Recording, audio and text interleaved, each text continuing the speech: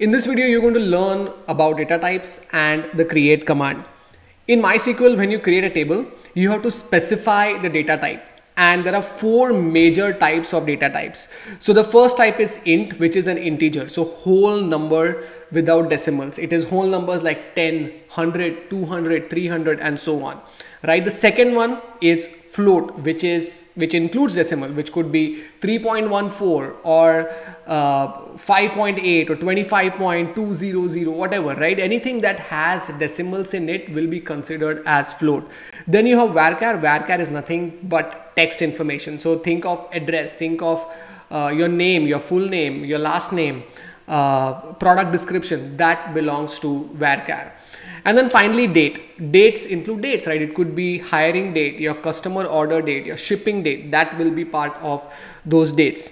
And we'll take a look at this example when we create a table in MySQL. So just remember these four major data types. There are other different data types as well, but these four data types will be used in most tables. Okay.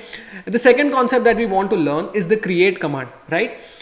You want to create something. So the first thing that we are going to do is we are going to create a database, and then we are going to create a table.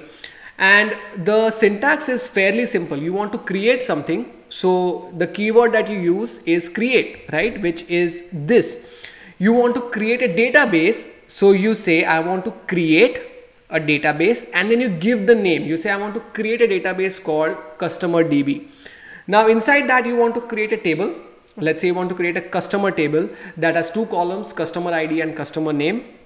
You need to again use the create keyword so that MySQL knows that you're trying to create something. So you say create. What are you trying to create? You want to create a table. So you say create table, and then you give it a name, and we'll give it a name called customer. So you'll say create table customer, and this is where you start specifying your data type. So you'll say customer ID is an int. Your name could be varchar.